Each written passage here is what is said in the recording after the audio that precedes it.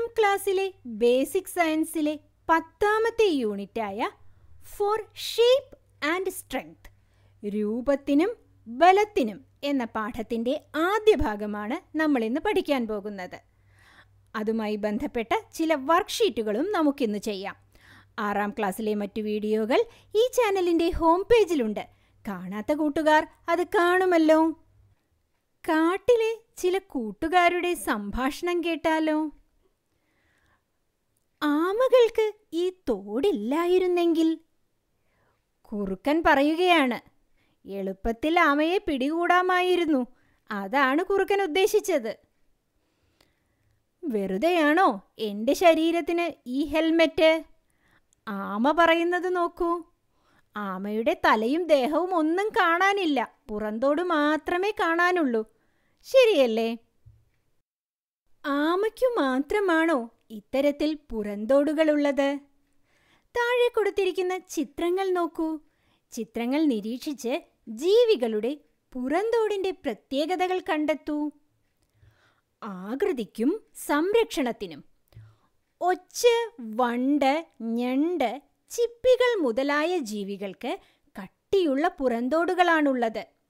പഴുതാര, തേരട്ട തുടങ്ങിയവയുടെ പുറന്തോടുകൾ കട്ടി കുറഞ്ഞവയാണ്. ശരീരഭാഗങ്ങളെ സംരക്ഷിക്കുന്നതിനും ആകൃതി നൽകുന്നതിനും ശത്രുക്കളിൽ നിന്ന് രക്ഷ നേടാനും പുറന്തോടുകൾ സഹായിക്കുന്നു. ശരീരത്തിൻ്റെ പുറത്തുള്ള ഇത്തരം ആവരണങ്ങളെ ബാഹ്യാസ്ഥികൂടം, എക്സോസ്കെൽട്ടൻ എന്നു പറയുന്നു. മത്സ്യങ്ങളുടെയും ഉരഗങ്ങളുടെയും ചെതുമ്പലുകൾ, പക്ഷികളുടെ തൂവലുകൾ, ജന്തുക്കളിലെ രോമങ്ങൾ, കൊമ്പുകൾ, കുളമ്പുകൾ, നഖങ്ങൾ തുടങ്ങിയവയെല്ലാം ബാഹ്യാസ്ഥികൂടത്തിൻ്റെ അവശേഷിപ്പുകളാണ്. Observe the pictures and find out the characteristics of the shells of these organisms. For shape and protection, snail, beetle, crab, oysters, etc. have hard shells. The shells of centipede, millipede, etc. are comparatively less hard. Shells help to protect the body parts, provide shape, and help to escape from enemies. These coverings in the outer surface of the body are called exoskeleton. Scales of fishes and reptiles, feathers of birds, hairs, horns, hooves, and nails of animals are all remnants of the exoskeleton. അപ്പോൾ എന്താണ് ബാഹ്യാസ്ഥികൂടങ്ങൾ? ശരീരഭാഗങ്ങളെ സംരക്ഷിക്കുന്നതിനും ആകൃതി നൽകുന്നതിനും ശത്രുക്കളിൽ നിന്ന് രക്ഷ നേടാനും പുറന്തോടുകൾ സഹായിക്കുന്നു. ശരീരത്തിന് പുറത്തുള്ള ഇത്തരം ആവരണങ്ങളെ ബാഹ്യാസ്ഥികൂടങ്ങൾ എന്ന് പറയുന്നു. Shells help to protect the body parts, provide shape, and help to escape from enemies. These coverings in the outer surface of the body are called exoskeleton. വർണ്ണവൈവിധ്യങ്ങളുള്ള പുറന്തോടുള്ള ഒരുപാട് ജീവികൾ നമ്മുടെ ഈ ലോകത്തുണ്ട്. പുറന്തോടുകളിലെ മനോഹരമായ പാറ്റേണുകൾ, നിറങ്ങൾ തുടങ്ങിയവ പല ജീവികളെയും കൂടുതൽ ആകർഷകമാക്കുന്നു. ഈ ആകർഷകത്വം അവയുടെ നിലനിൽപ്പിന് ഭീഷണിയാവുന്നുമുണ്ട്. മനുഷ്യൻ യാതൊരു നിയന്ത്രണവുമില്ലാതെ ഇവയെ പിടികൂടുന്നു. ഇത്തരത്തിലുള്ള പല ജീവികളും ഇന്ന് വംശനാശ ഭീഷണിയിലാണ്. ഉദാഹരണത്തിന് നക്ഷത്ര ആമ, സ്വർണവണ്ട് എന്നിവയൊക്കെ ഇതുപോലെ വംശനാശ ഭീഷണിയുള്ള ജീവികളാണ്. Colour diversity in exoskeleton. The beautiful patterns and colors in the exoskeletons make many organisms very attractive. This attractiveness becomes a threat to their existence too. Man captures these organisms without any concern for them. Many of such organisms are facing the threat of extinction. ഇനി നമുക്ക് പലതരത്തിലുള്ള ജീവികളുടെ അസ്ഥികൂടങ്ങൾ പരിചയപ്പെട്ടാലോ? വിവിധ ജീവികളുടെ അസ്ഥികൂടങ്ങളുടെ ചിത്രങ്ങളാണ് താഴെ കൊടുത്തിരിക്കുന്നത്. ചിത്രങ്ങൾ നിരീക്ഷിച്ച് ഓരോന്നും ഏതു ജീവിയുടേതാണെന്ന് കണ്ടെത്തൂ. പശു, ആട്, പൂച്ച, കൊക്ക്, പല്ലി, മത്സ്യം എന്നിവയുടെയൊക്കെ അസ്ഥികൂടങ്ങളാണ് നമ്മൾ ചിത്രത്തിൽ കണ്ടത്. ശരിയല്ലേ? പുറന്തോട് ബാഹ്യാസ്ഥികൂടമാണെന്ന് നാം മനസ്സിലാക്കിയല്ലോ. അങ്ങനെയാണെങ്കിൽ ശരീരത്തിനുള്ളിൽ കാണുന്ന അസ്ഥികൂടത്തിന് എന്ത് പേരു പറയാം? പശു, ആട് തുടങ്ങിയ ജീവികളുടെ അസ്ഥികൂടങ്ങൾ ശരീരത്തിനുള്ളിലാണുള്ളത്. ഇവ ആന്തരാസ്ഥികൂടങ്ങൾ, എൻഡോസ്കെൽട്ടൻ എന്നറിയപ്പെടുന്നു. ആമ, ചീങ്കണ്ണി, മുതല തുടങ്ങിയ ജീവികൾക്ക് ആന്തരാസ്ഥികൂടവും ബാഹ്യാസ്ഥികൂടവുമുണ്ട്. We have learned that outer shells are exoskeletons. If so, what do we call the skeleton seen inside the body?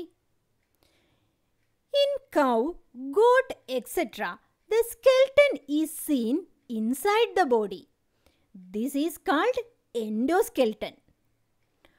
Organisms like tortoise, crocodile, etc. possess both endoskeleton and exoskeleton. ഇത്തരത്തിൽ അസ്ഥികൂടങ്ങൾ ജീവികൾക്ക് എങ്ങനെയെല്ലാം സഹായകമാവുന്നു? അസ്ഥികൾ ശരീരത്തിന് ആകൃതിയും ഉറപ്പും നൽകുന്നു. അവ ചലനത്തിനും സഹായിക്കുന്നുണ്ട്. ശരീരത്തിന് ആകൃതി നൽകുന്നു, ശരീരഭാഗങ്ങളെ സംരക്ഷിക്കുന്നു, ശത്രുക്കളിൽ നിന്ന് രക്ഷ നൽകുന്നു. In which ways do skeletons help animals? Bones provide shape and strength to the body. They also help in movement. So, skeletons gives shape to the body. It protects body parts. It provides protection from enemies. മനുഷ്യന്റെ അസ്ഥികൂടം. വിവിധ ജീവികളുടെ അസ്ഥികൂടങ്ങൾ നാം പരിചയപ്പെട്ടല്ലോ. നമ്മൾ മനുഷ്യർക്കും അസ്ഥികൂടമുണ്ട്, ശരിയല്ലേ? ശരീരത്തിലെ വിവിധ അസ്ഥികളുടെ സ്ഥാനം, ആകൃതി എന്നിവ സ്പർശിച്ച് മനസ്സിലാക്കൂ. അതിനുശേഷം നിങ്ങളുടെ അസ്ഥികൂടത്തിൻ്റെ രൂപം താഴെ കൊടുത്ത ചിത്രത്തിൽ വരച്ചു നോക്കൂ. ഇവിടെ ഒരു അസ്ഥികൂടത്തിൻ്റെ രൂപത്തിൻ്റെ മാതൃക കൊടുത്തിട്ടുണ്ട്. കൂട്ടുകാർ സ്വന്തം അസ്ഥികളുടെ സ്ഥാനവും ആകൃതിയും സ്പർശിച്ചു മനസ്സിലാക്കി വരച്ചു നോക്കുമല്ലോ. അസ്ഥികൂടത്തിൻ്റെ പ്രത്യേകതയനുസരിച്ച് ജീവികളെ തരംതിരിക്കൂ. ബാഹ്യാസ്ഥികൂടങ്ങൾ ഉള്ളവ, ആന്തരാസ്ഥികൂടങ്ങൾ ഉള്ളവ, ഇവ രണ്ടും ഉള്ളവ എന്നിങ്ങനെ വേർതിരിച്ചെഴുതാനാണ് പറഞ്ഞിരിക്കുന്നത്. ആമ, ആട്, വണ്ട്, ഞണ്ട്, മുതല, പൂച്ച, ചീങ്കണ്ണി, ഒച്ച്, തവള ഇവയെയാണ് ഇങ്ങനെ തരംതിരിക്കേണ്ടത്. താഴെ തന്നിരിക്കുന്ന ജീവികളിൽ ബാഹ്യാസ്ഥികൂടമുള്ള ജീവികളാണ് വണ്ട്, ഞണ്ട്, ഒച്ച് എന്നിവ. ആന്തരാസ്ഥികൂടമുള്ള ജീവികളാണ് ആട്, പൂച്ച, തവള എന്നിവ. ബാഹ്യാസ്ഥികൂടവും ആന്തരാസ്ഥികൂടവും ഉള്ള ജീവികളാണ് ആമ, മുതല, ചീങ്കണ്ണി എന്നിവ. Classify the following organisms according to their skeletal characteristics: tortoise, goat, beetle, crab, crocodile, cat, gharial, snail, frog. Beetle, crab, snail possess exoskeleton. Goat, cat, frog possess endoskeleton.